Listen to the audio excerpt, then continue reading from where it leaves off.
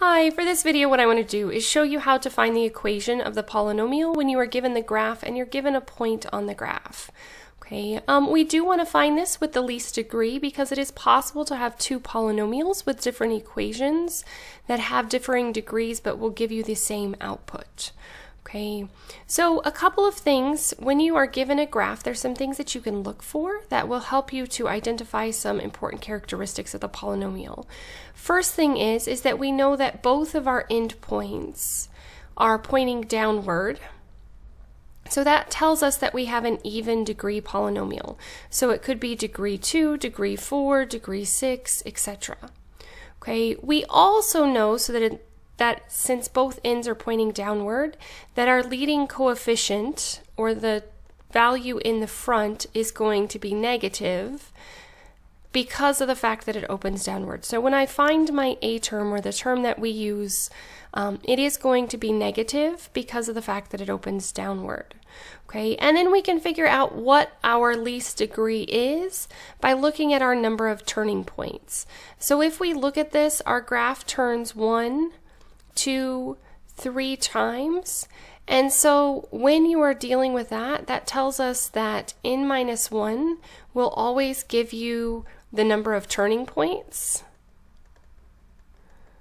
Okay, so since we have n minus 1 equals 3, that tells us that the degree of this is going to be 4. That's the least degree possible that we're going to have, which backs up the fact that it was even degree. Okay, so now that we've identified this information, that will help us with our exponents, and that will help us know how many x terms we have to have. So from there, what we want to do is identify our zeros. So our zeros occur at -3, -1, and +1. So when we solved this equation, we got the solutions x equals -3, x equals -1, and x equals 1 as our solutions. So this is going to help us with our factors, because if I take this to the other side, that tells me that one of my factors, or what I solved to get -3, was x plus 3. If I move this one over, I get x plus 1. And if I move this one over, I get x minus 1. So that gives us our 3 factors that we have. We know that we have to have f of x, and we know that we have to have a leading term in here, something that we multiplied by. It's going to at least be negative because of the fact that we know that it opens downward. So we will end up with a negative a term if we do this correctly. Okay, so now let's talk about the multiplicity. The multiplicity tells us how many times our zeros repeat. So remember that at our 0 here, since it touches, that means that it has to have an even multiplicity. So that means the exponent on this factor has to be even. So the lowest even number that we have is 2, so that tells me that the exponent for this one is going to be 2. Both of these zeros, it crosses, which tells me that I want to have odd multiplicity. And our lowest odd number that we have is just 1. So I have one of these factors, one of these factors, and I have 2 of these factors. So the multiplicity, remember, it tells us how many times a factor repeats.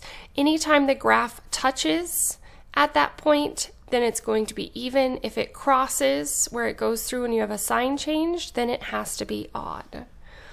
Okay, so now we have all of the information that we need in order to help us find our equation. So our next step that we are going to do is we are going to use the given point that this graph crosses through, 0, 4.5. And we are going to use this point to find A.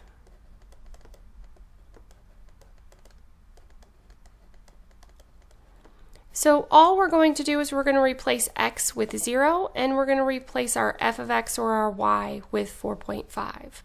So if I write this in here, I would have 4.5 equals a times 0 plus 3 squared times 0 plus 1 times 0 minus 1. And I don't have to write to the first power, it's just understood to be there. I just wrote it down so that you understood that that was our lowest odd multiplicity exponent. Okay, so now let's simplify our information here. So we end up with 4.5 equals a times 3 squared times 1 times negative 1. And you really don't have to show this step right here. I just wanted to not go directly to this so you could see where I got that answer from. So if I simplify now, I would end up with 4.5 equals 3 squared gives me 9, times 1 is 9, times negative 1 gives me negative 9.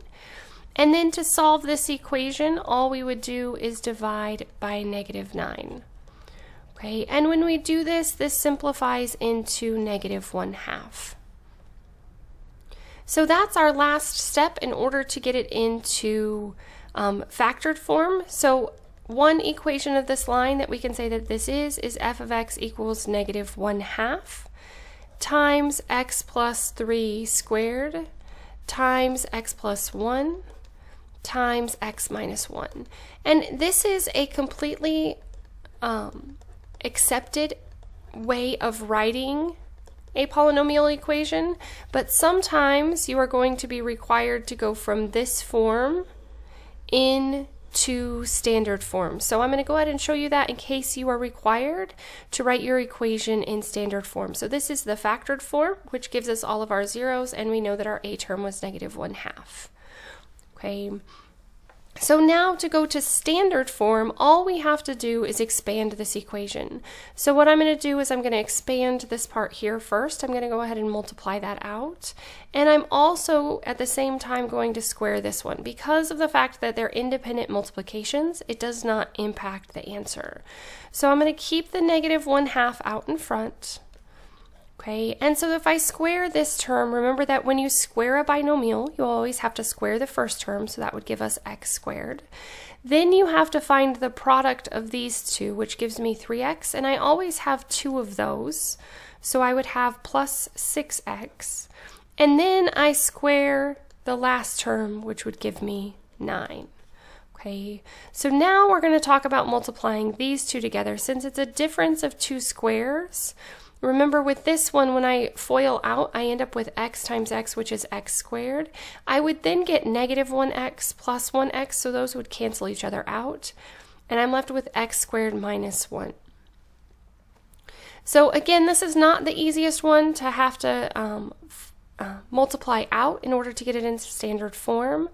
But sometimes you are going to be required to do that. So I just wanted to make sure that I didn't leave you in a place where you couldn't finish to that point. Okay, so what I'm going to do now is I'm going to take and I'm going to distribute the x squared into the equation. I'm going to still keep the negative 1/2 on the outside just because that's going to be the last step, is distributing that in. So when I multiply the x squared in, x squared times x squared gives me x to the 4th. X squared times 6x gives me 6x cubed. And x squared times 9 gives me 9x squared.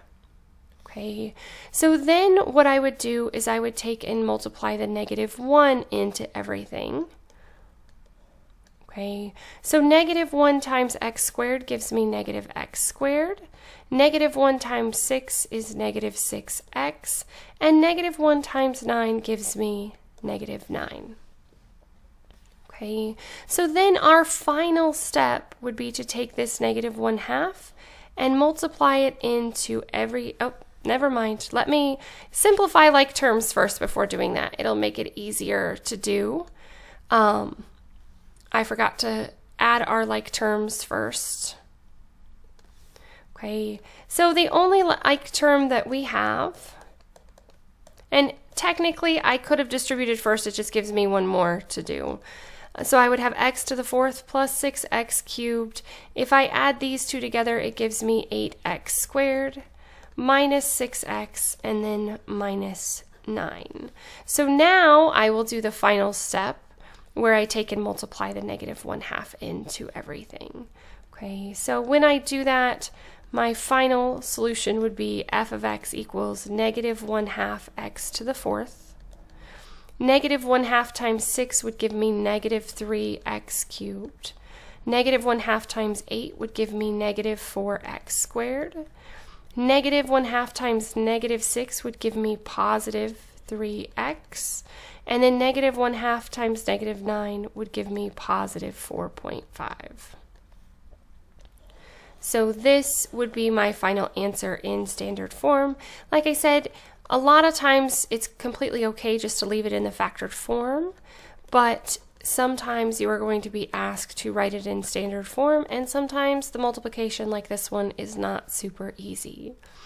So just to recap, remember when you're given, always look to see, do I have odd or even? You can determine your leading coefficient based on the behavior of your graph, and you can find your degree by the number of turning points.